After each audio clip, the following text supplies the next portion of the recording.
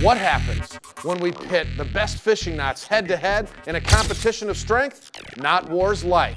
Because we're using light line from Berkley. 6-pound 100% fluorocarbon, 8-pound Trilene XT, and 6-pound fire line.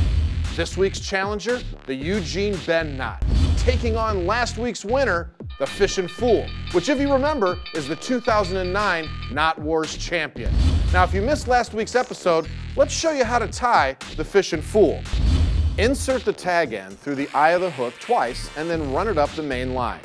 Then bend the line downward to form a loop. Run the tag end through the loop 5 times. Tighten with the tag end after moistening the line and carefully slide the knot to the eye of the hook. There it is, the Fishin Fool. Now let's learn how to tie its challenger, the Eugene Bend. Start by running the tag end through the eye of the hook and form a long loop. Wrap the loop around the standing line 4 times. Then run the tag end through the loop. Moisten and tighten. Now when tied correctly, you're going to hear a slight pop when you draw this knot tight. So there it is, the Eugene Bend knot. An easy knot to tie, but its competition is not so easy. Let's see what happens. Now here we are at the Berkley Knot Wars machine. We've got it all set up, ready for this week's competition.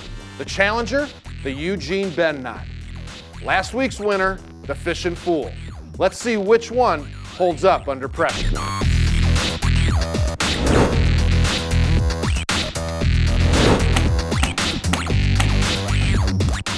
Oh, there you have it. The Eugene Bend knot, while a good challenger, could not hold up against last week's winner, the Fishin Fool.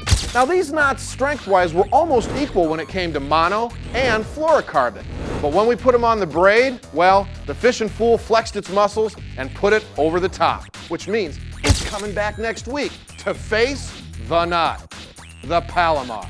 I'm excited, hope you are too. So if you want to learn how to tie either one of these knots, just head on over to our website, fishingclub.com, or better yet, download the Knot War app on your smartphone. Knot Wars, because no good fish story ends with a broken knot.